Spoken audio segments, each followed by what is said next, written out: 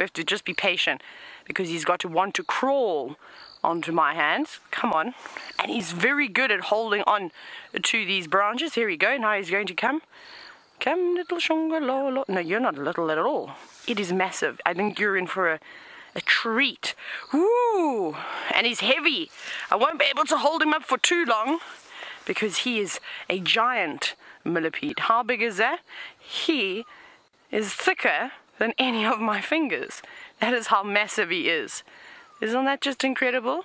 And Craig says he wants to wear him on his head. Craig, you cannot wear a shongololo on your head. Don't be silly. Craig's full of jokes this morning. But now, these are one of my favorite little creatures. And it's so nice to see a big one like this. These are very, very difficult to find, few and far between, because often they get snatched up and eaten up before they can even reach this size. So this one has been very good at hiding away and, well, just making sure it stays out of harm's way, because I'm sure there's a couple of hornbills, a couple of civets, maybe even a giant scorpion that's lurking in a burrow that could take on this beast.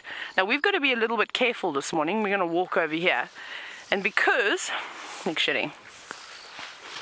don't want to get my shoes wet.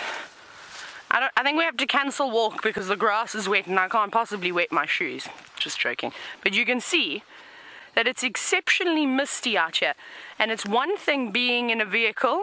However, I don't know if I want to be on the receiving end of a buffalo in the mist. I think that could be a little bit nerve-wracking. So we'll probably take it easy on quarantine where we've got big open areas, because safety is very important, and safety is the most important thing when you're out here in the bush.